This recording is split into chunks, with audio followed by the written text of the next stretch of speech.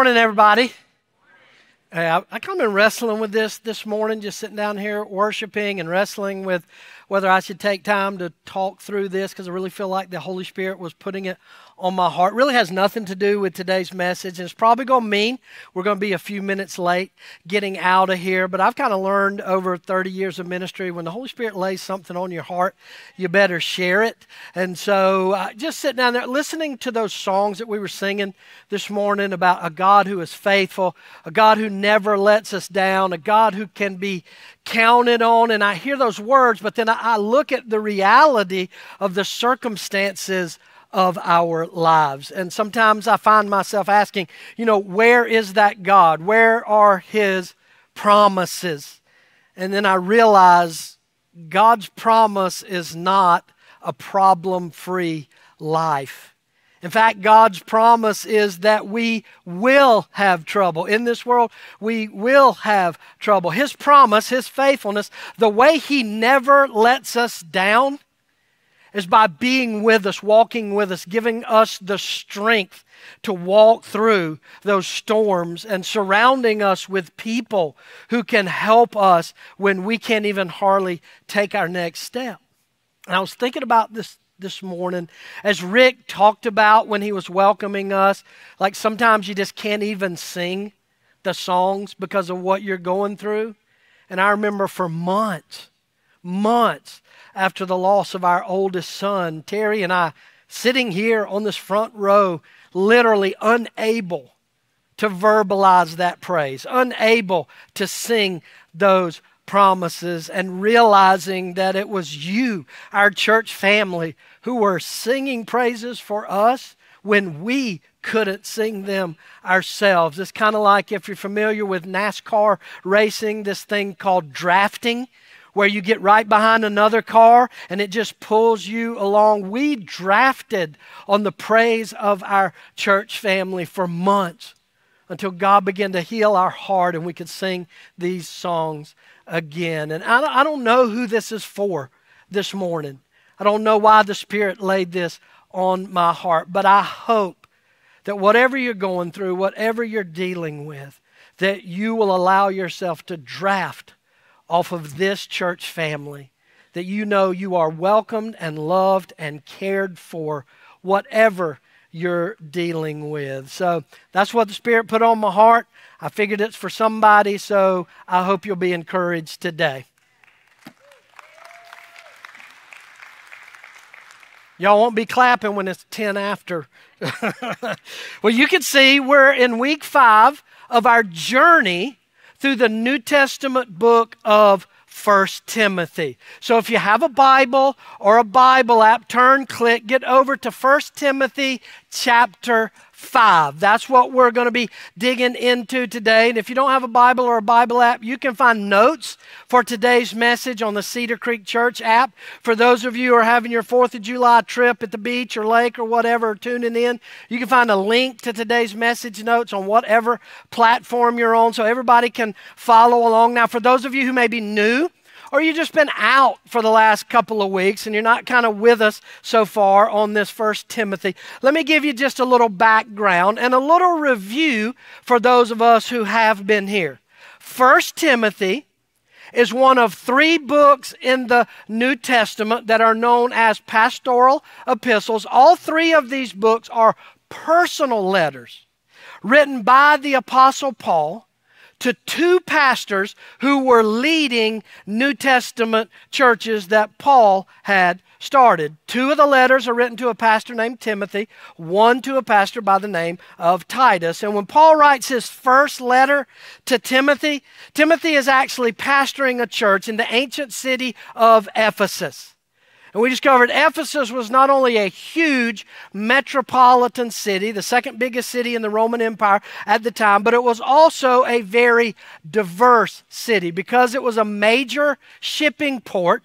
Ephesus was kind of a melting pot of cultures, races, languages, religions. It was a real eclectic town. And so apparently what had happened is sometime after Paul started this church in Ephesus and then moved on, some of that culture, some of that other religion started to seep in to the church in Ephesus. And so Timmy gets in there to kind of be the pastor. And so when Paul writes this letter to Timothy, he's not writing it because Timothy is some young whippersnapper, still wet behind the ears pastor who's in over his head at this big, influential, a little bit jacked up church. Paul writes this letter for two reasons. One, to encourage Timothy to stay in the fight and fight the good fight. But primarily, he writes it to give Timothy some practical advice to make sure that the church in Ephesus keeps the main thing,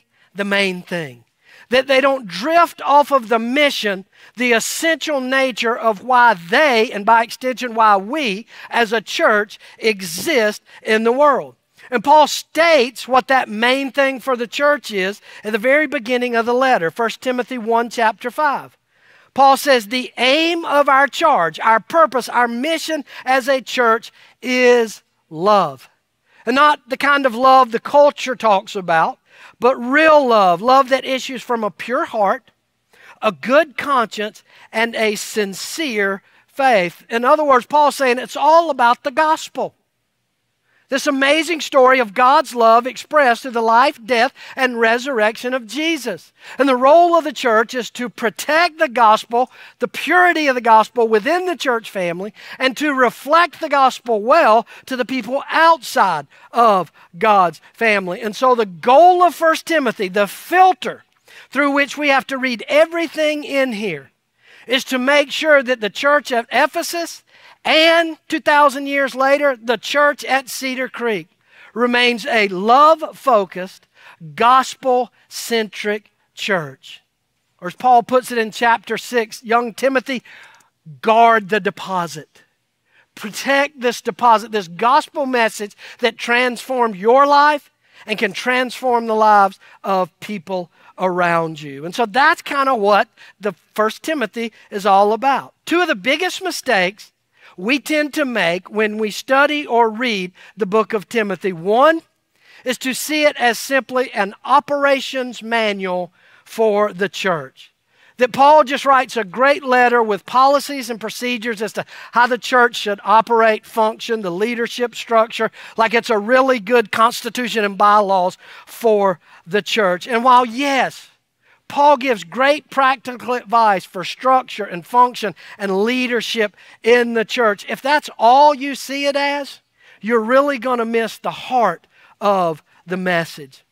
The second mistake we tend to make is to assume that what is written in 1 Timothy, everything written in 1 Timothy, applies directly to every church that's ever existed or ever will exist. In other words, it's this idea that I can just take this letter Paul writes to Timothy about the church at Ephesus, just cut and paste it, drag it through 2,000 years of history and culture, and just apply it carte blanche on the church today.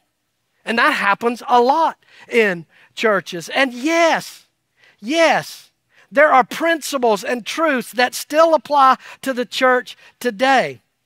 But this letter was written specifically for the church at Ephesus and the issues that they were dealing with. And besides that, 1 Timothy is not all-inclusive for instructions on how to run a church. Remember, Paul and Timothy had traveled and worked together for years. Paul had been his mentor in the ministry. So there are a lot of things that Paul knew. Timothy didn't need to have a letter. He already knew them. And so not everything's in here. You just can't cut and paste it and apply it to a church in Aiken, South Carolina in 2021. So you say, well, why are we studying it? Why are we wasting our summer going through it? Here's why. Because it is full of God-given truths and God-given principles that are relevant for and apply to the church today. And not just for the church, but for each one of us as individuals within the church.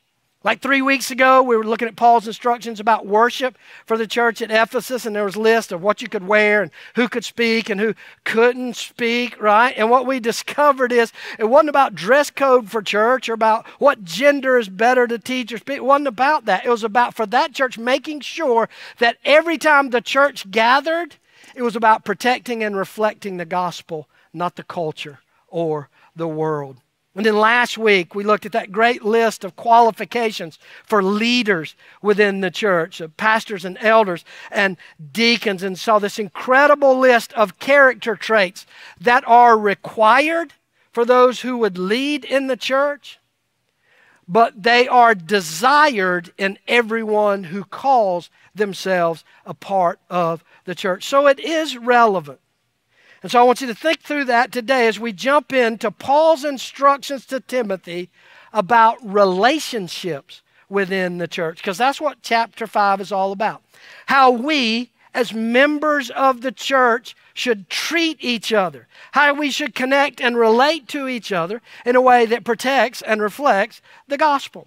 And so as we unpack chapter 5, we're going to see 3 truths about relationships within the church. You might want to write these down. First one is that relationships within the church should be built on honor and respect. How we relate to each other within the church has to be built on honor and respect for each other. If you're familiar at all with the New Testament, you know the church is often described as a family, that we are brothers and sisters.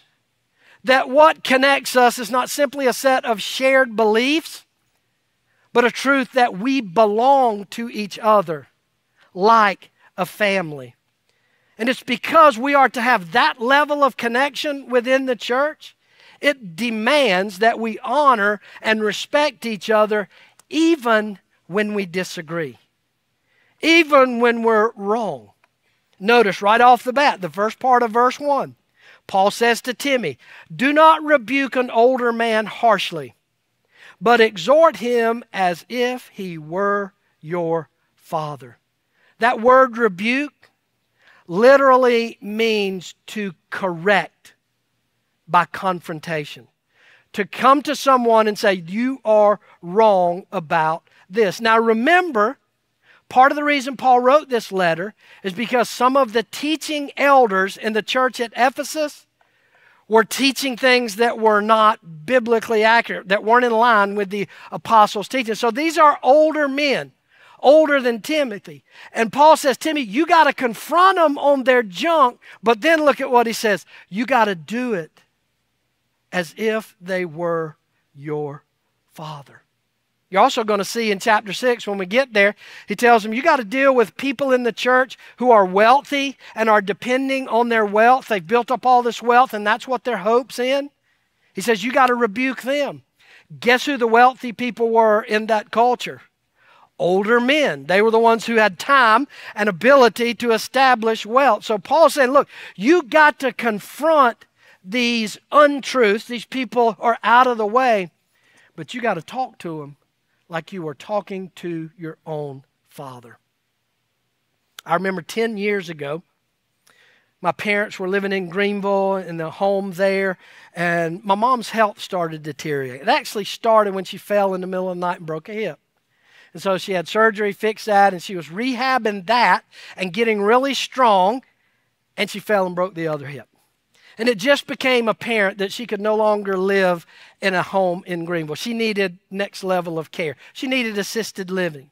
And so, you know, I have 4 siblings, and we all got together. And it just made sense because I have more children than any of my other siblings, and because most of my kids live here in Aiken with their spouses. We just had a better group, a stronger group of people here in Aiken. So we had my mom.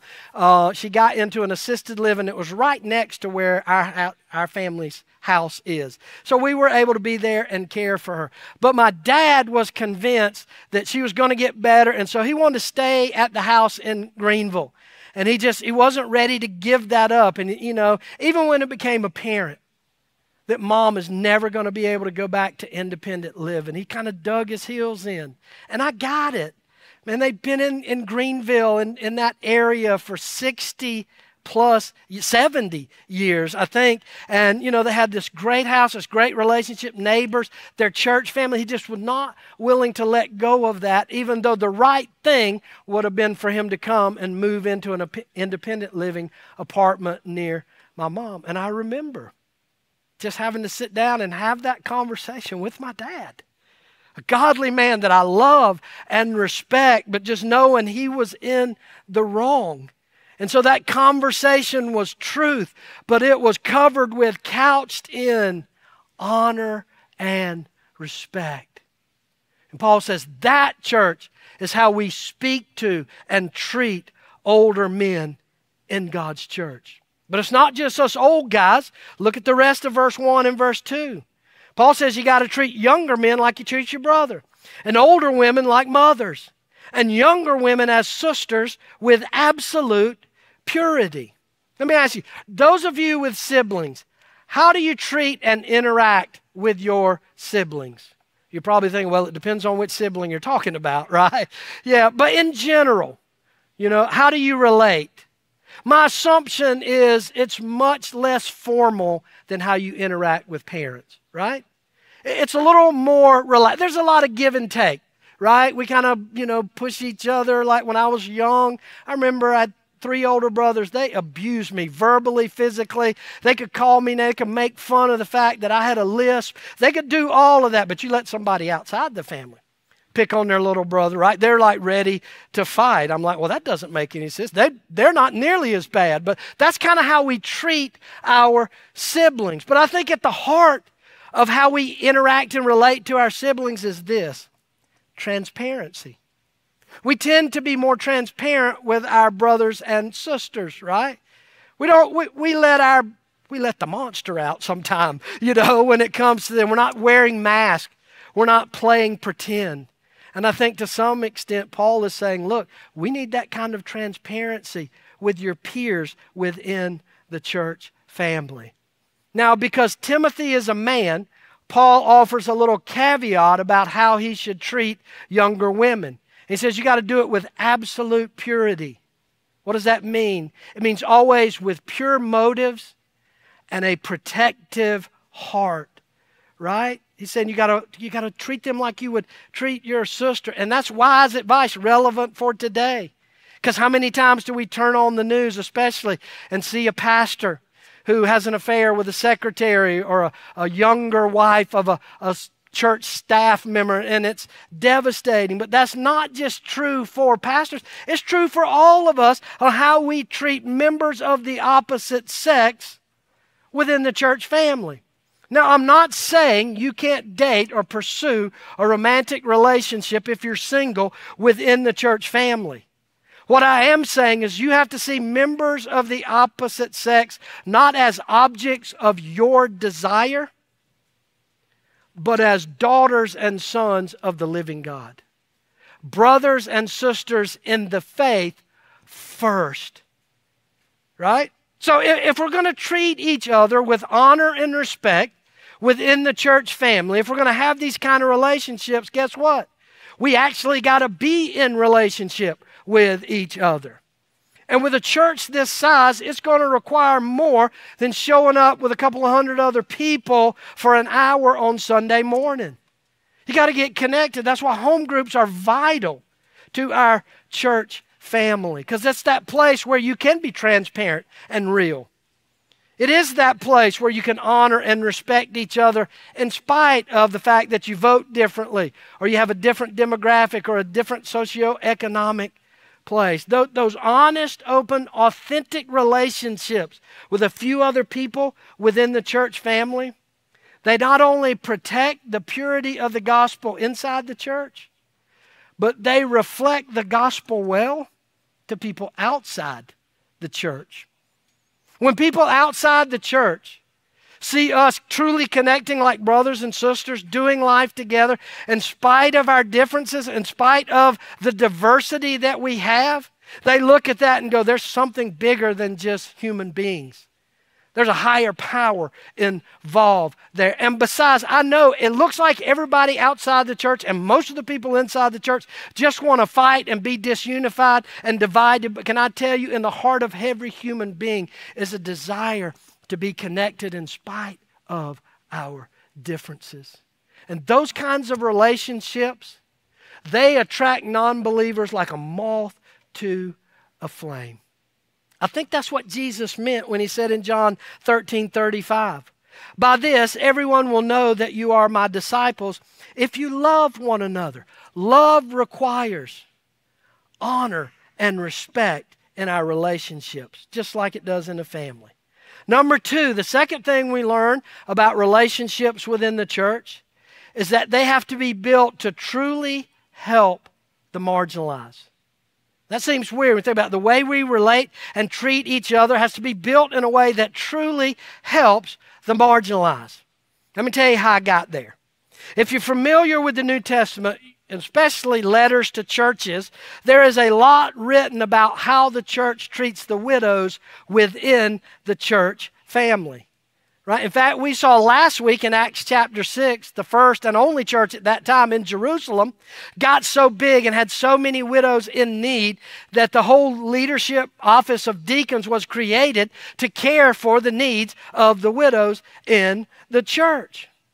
And you look at chapter 5 of 1 Timothy, this important letter, the bulk of this chapter, from verse 3 all the way to verse 16 is specifically about caring for widows within the church. It's a big topic in the first century. Why? Why is it such a big deal for New Testament churches? Because in that culture, widows were the most marginalized people within the community and within the church. Right? There's no social safety net in the first century. There's no Social Security. There's no life insurance. There's no 401k that can meet the needs of a widow if her husband dies. In fact, she was completely dependent on either another male relative, if she was young, maybe back into her father's house, or a brother or a brother-in-law or an uncle. Remember we saw back in Ruth, that kinsman redeemer, Boaz? Okay, so they were marginalized and in danger of slipping through the cracks. Well, see, I think it's a safe assumption to take these principles about how the church should treat widows and apply it, yes, to widows in our church, but also to other members of the church family who are marginalized, who are falling through the cracks, who are overlooked. In fact, I think one of the best ways for the church to protect and reflect the gospel message is in how we treat the marginalized. You don't believe me? Look at what James, the brother of Jesus, writes. Mr. Practical James, James 1:27. Religion that God our Father accepts as pure and faultless is this: to look after orphans and widows in their distress, the marginalized, and to keep oneself from being polluted by the world. So here's what I'm saying. As we walk through and unpack some of Paul's instructions about how the church should take care of widows, I think we need to apply those principles to how we as a church treat the marginalized, not just outside our church, but starting inside our church. Now, like I said earlier, you can't just cut and paste these, verse 3 through 16 and drag it across culture and time and say, all right, this is our policy for marginalized people, exactly as Paul wrote it to Timothy. But there are some principles, two principles that I find. You may find more when you're digging in there, but there are two that jumped off the page at me. And interestingly, both of these principles of how we as a church treat the marginalized, both are built on this idea of ensuring that when the church provides help to people in need, it is truly helping. That we're not solving a short-term issue and at the same time creating a long-term bigger problem. That we're not doing something that looks like we're helping now, but in the long run is actually making it worse for them. Because I think, as most of us know, there are times when you can do something for somebody that seems like you're helping, but in reality, you're actually hurting them. Maybe you're financing it or you're assisting them to continue to make bad choices and to damage their life. So these two principles, write these down when it comes to relating to each other in a way that helps us truly help the marginalized. Principle number one, assistance begins at home. Assistance begins at home. God's design is that the first line of defense for meeting the needs of the marginalized are the biological family members. Notice he says this in verse 4 and in verse 8. Check it out. He says, but if a widow has children and grandchildren, these should learn first of all to put their religion into practice by caring for their own family and so repaying their parents and grandparents. I like that part. Repaying, yeah. For this is pleasing to God. So it's got to start with the family. In fact, look at what he says in verse 8. Anyone who does not provide for their relatives, and especially for their own household, they've denied the faith, and it is worse than an unbeliever.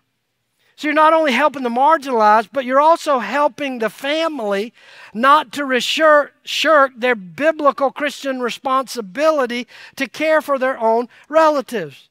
To say, well, yeah, we can help them out, but the church has got plenty of money. Let's pawn them off on the church. And maybe the church does have, but that allows the family to dishonor God by choosing not to honor their mothers, their fathers, their grandfathers. It starts at home. Second principle, jot this down.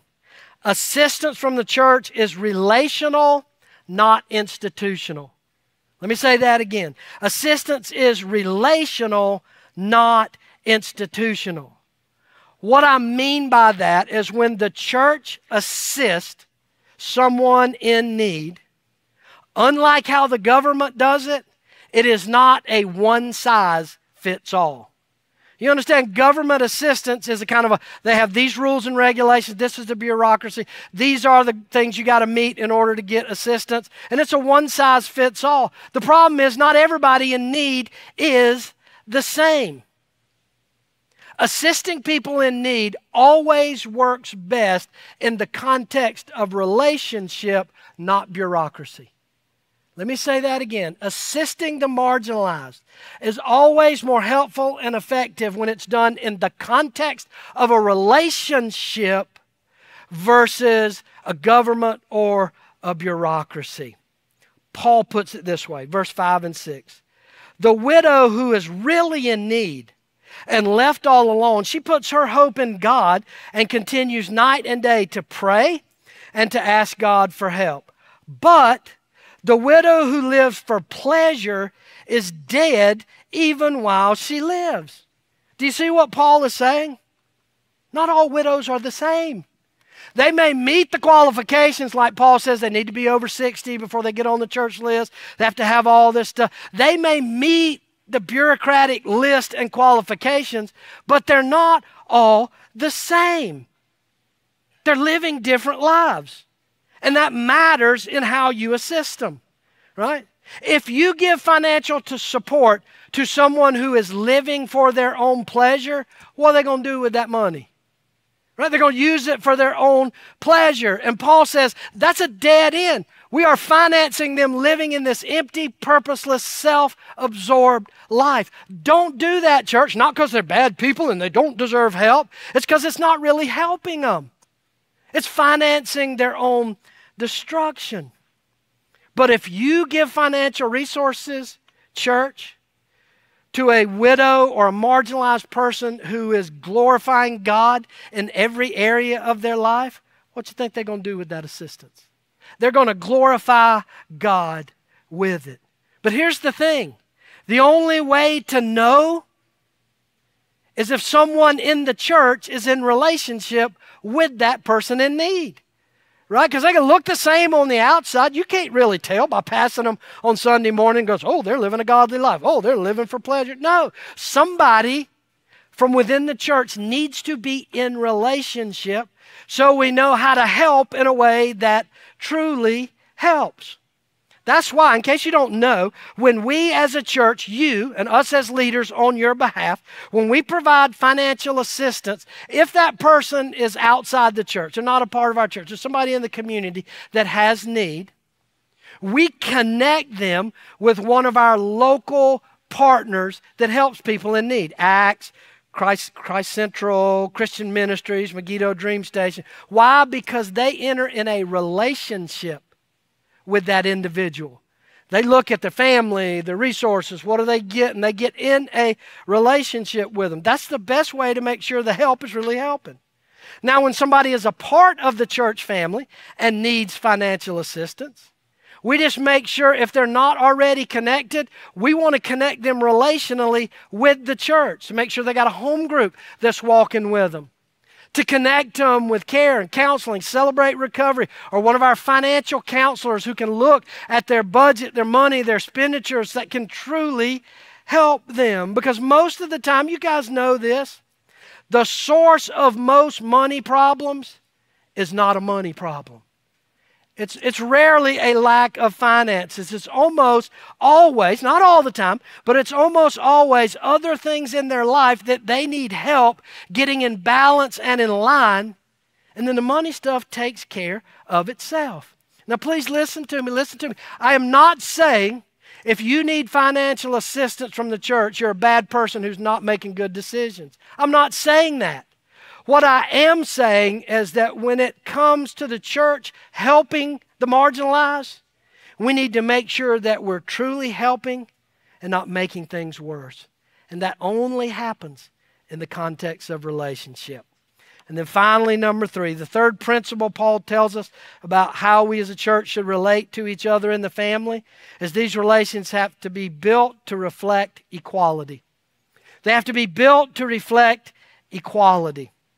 Now, I know equality is a word that's getting thrown around a whole lot in our culture. And, of course, now the big buzzword is equity. That's what everybody's talking about. But what do I mean when I say church relationships have to reflect equality? What do I mean by that? Well, I'll let Paul answer the question. Look at verse 21. Paul says, I charge you, he's talking to Timothy, I charge you in the sight of God and Christ Jesus and the elect angels, to keep these instructions without partiality and to do nothing out of favoritism. Now remember, Paul's talking about how we treat each other, not how we treat people outside the church, but how we treat each other inside the church, how we relate to each other as brothers and sisters. And what that means is that we look at brothers and sisters in Christ through the lens of their God-given worth and value. Not the color of their skin or their political persuasion or their demographic or their financial status. We see each other through the God-given worth and value that everybody matters. So how does this get played out practically? Well, again, let's look at Mr. Practical James. James 2.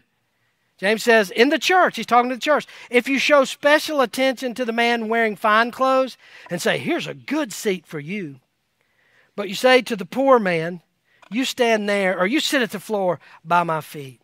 Have you not discriminated among yourselves and become judges with evil thoughts? Favoritism and prejudice are two sides of the same coin. You know what prejudice and favoritism have in common? They're both 100% centered on me. Well, how I look at people based on what they can do for me or what I don't think they can do for me. And when I look at people through that lens, I am no longer protecting or reflecting the gospel of Jesus. That's the exact opposite of the gospel of Jesus. See, that's the one thing we all have in common. Rich, poor, black and white, brown, Republican, Democrat, independent. The one thing we all have in common is we had to come to the cross with nothing in our hands. We were all equal at the foot of the cross. And we brought nothing of value for our salvation.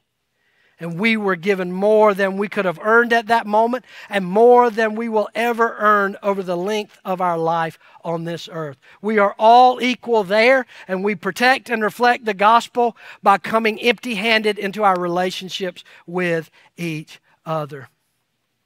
That's what relationships, brothers and sisters, mothers and fathers, that's what the church is supposed to look like. So let me close where I started. Again, bringing us back to the ultimate purpose of the church. Again, 1 Timothy 1:5. The aim of our charge, Cedar Creek, our goal, the heart, the reason we exist is love.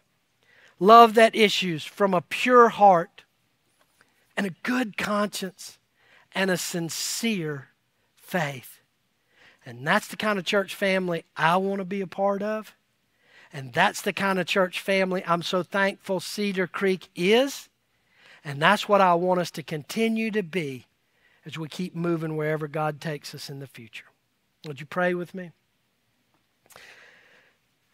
Jesus, I thank you for just revealing the truths of your word in practical, relevant ways. And Father, I stand before you and before these people that I love and care for, this family that you've blessed us to be a part of, and freely admit that on my own, on my best day, I can't live up to that standard. I still struggle to see people through my human lens and experiences.